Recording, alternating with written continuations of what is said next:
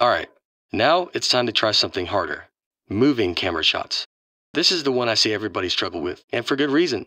It can be very difficult to control exactly how the Campath turns out because of how strange they behave. They tend to wobble around a lot, and they might oscillate when you don't want them to.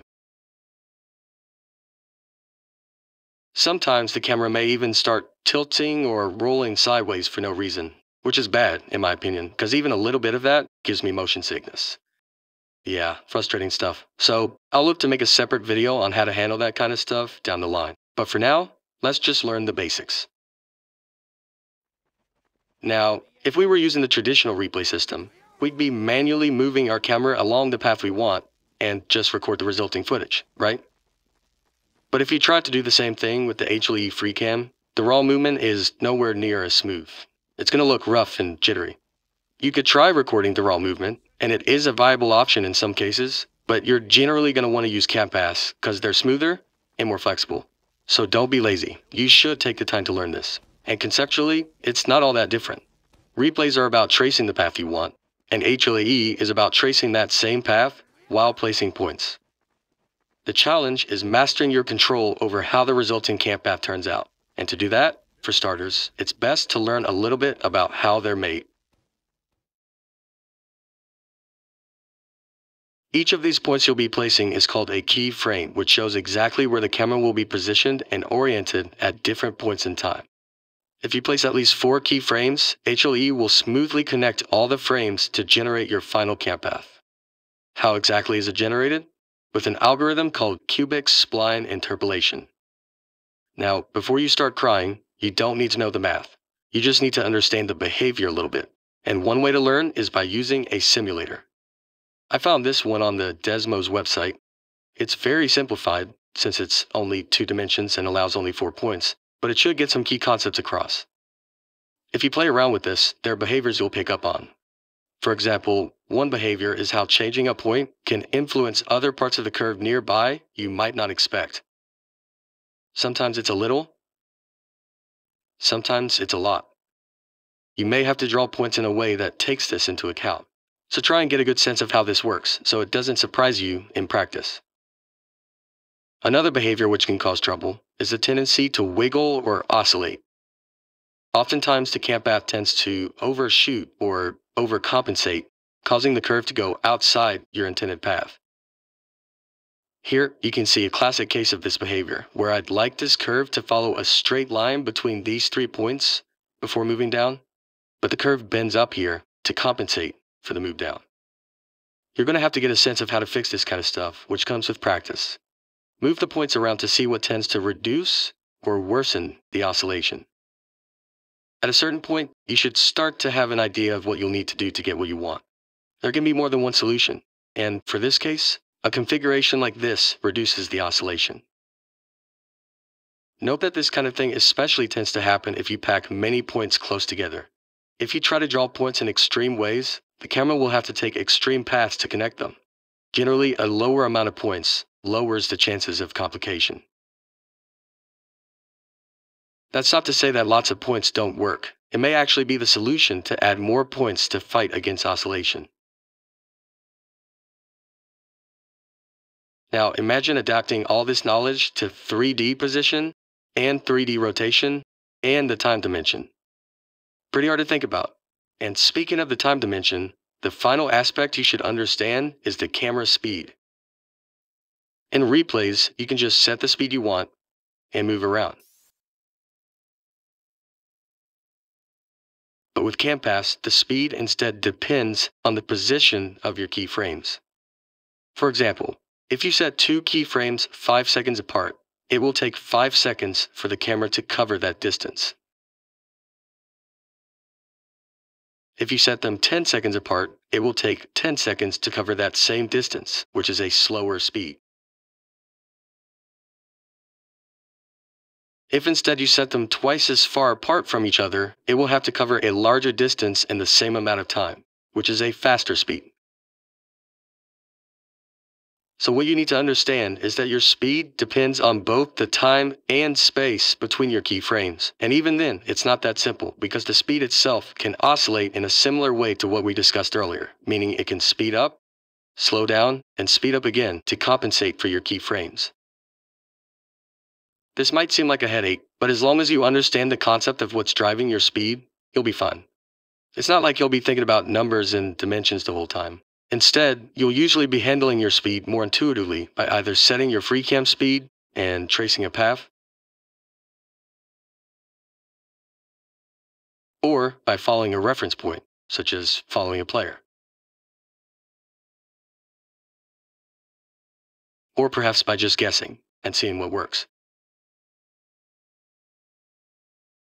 Yeah, that seems about right. I think it's useful to have a better idea of what to expect when dealing with Campaths. But ultimately, the best way to master Campaths is with lots of practice and experience. Let's try it out. Alright, for this example, we're going to load a random old demo file. Nothing special going on in this one, just regular gameplay. So, first, as a starter exercise, we're going to play around and draw points everywhere, just to get a feel for Campaths. If you want, you can press J to make your path visible on the screen, so it's easier to see what you're doing. If you're here from the first video, the old Campath you previously made is still going to be there. Campaths don't go away until you delete them or close the game. If you forget about this, your Campath's going to include these old points and confuse you, so type the command merv campath clear to remove it. Now we can go into the freecam mode, enable third person, press play, and start moving around and placing points with the 0 key. Remember, you can adjust your movement speed with the plus and minus keys to help with positioning. Go crazy with it. You can try to draw straight lines, circles, or zigzags at varying speeds and angles. You can also turn the camera in place while spamming points, perhaps to track a specific player, or maybe you want to follow someone around the map. Do whatever you please. After you're done, you can pause, exit the freecam, and go back to the tick mark you started on to see how your Campath turned out. Before you play, check to make sure you've exited the freecam with escape, or else nothing will happen and you'll just be stuck frozen in freecam. Only when you exit freecam mode can you view your Campath. Now, if needed, enable your Campath, enable third person, hide the drawn Campath with K, then press play to see what your Campath looks like.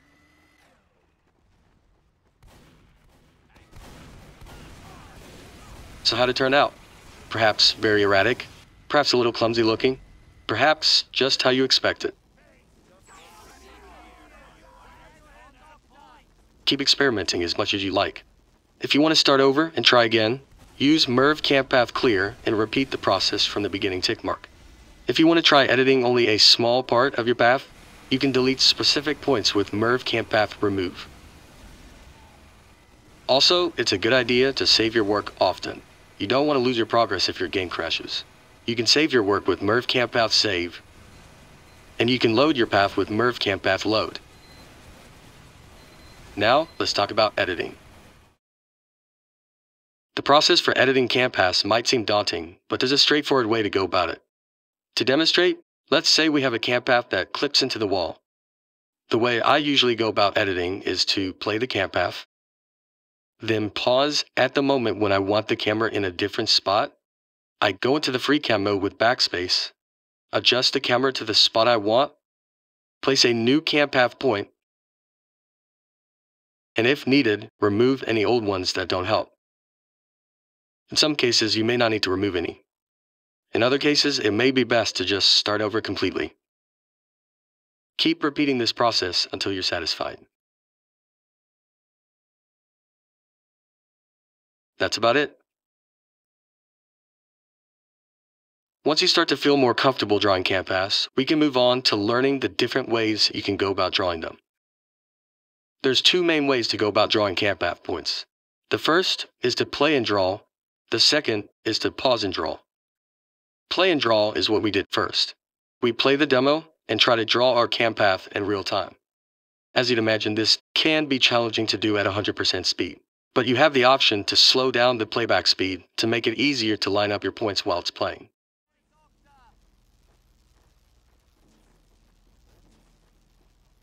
You can use the timescale slider, the binds, or the command to change the speed. Perhaps 50% will be enough, or you might need to go all the way down to 1% to get things right.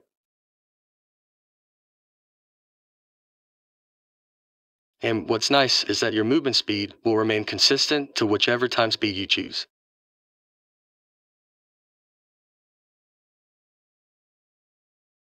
Another adjustment you can make to help out is binding a more convenient key for placing Campath points. I intentionally made the 0 key the Campath point button so that people wouldn't accidentally hit it when working with their demos. But if you don't like reaching over to press 0 each time, you can bind left click on your mouse to make it easier to move and place points at the same time. You can enter this command in console to try it out. If you prefer having this bind, you can add it to your custom settings to make it the default so it always works each time you start up the software. The second method to draw in Campaths is to pause and draw. That means you'll pause the demo each time before you place a point, meaning you play, then pause and draw, then play, then pause, and draw again. Pretty similar to the previous method, the only difference being you have all the time in the world to line up your shot. This is the option you'd have to use if it's too difficult to trace your path in real time. Just pause at the right time, get to where you need to be, and draw your next point. Now, you don't have to do one method or the other. You can combine both and draw while it's paused or play. We'll do one more example, this time choosing a more deliberate and meaningful Campath, like you would in real videos. The process for choosing the best way to present a clip should be similar to example 1. If you decide that a moving Campath is what works best for your particular clip, first, try to visualize in your head several possible ways to go about it. Then, choose whichever is your favorite, and do your best to draw that path in the game. The possibilities are endless, and it all depends on what you come up with for your videos. For me though, in this example, I've decided I'm going to attempt a wide shot of the environment, just slowly panning across the scene, a sort of showcase of the overall net. You can follow along in your own demo if you want, or come up with a different camera shot of your own and try and draw that instead. Here, at the beginning tick mark, I'll try to get a sense of what path I want to trace by adjusting my speed and tracing the path I intend to take.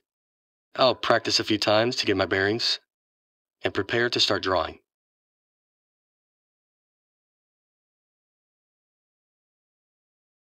When I'm ready, I'll position myself at the beginning and place my first point while paused.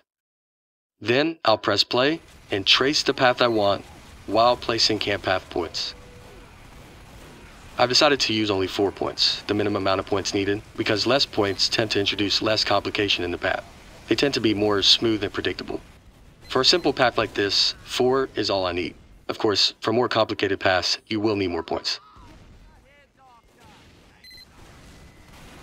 When you finish drawing the final point, you can go back to see how it turned out.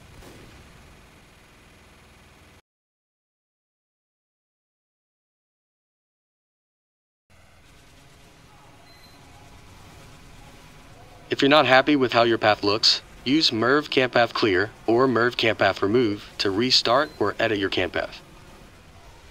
Depending on how complicated your Campath is, this process can take a few minutes to many hours. I've had many cases where it took a lot of trial and error to get exactly what I wanted. Camera work can be exhausting, so don't be afraid to take breaks and come back when you feel better. It's difficult and much more tedious compared to camera shots that stay still, so be prepared to put in some effort. And remember to save your work. That wraps up the basics of moving Campaths. It doesn't end there though. While I likened the mechanics of HLAE to replays as the same process of tracing a path, just also placing points, There's still the struggle to resist the Campaths tendency to oscillate when you don't want it to, which, admittedly, is not an issue you would see in replays. I'll cover ways to handle this problem in the future, for example, through directly editing Campath files. And who knows, maybe someone could program easier solutions down the line. But in the meantime, the best way to learn is through practice, trial and error, and determination. If you're really struggling though, you can ask me for help in the Discord and I'll see what I can do for you. The next example though, directly addresses a specific instance of this problem and is very applicable to many camera maneuvers you want to use in your videos. So I strongly recommend you watch the next part because it is by far the most useful technique you'll learn.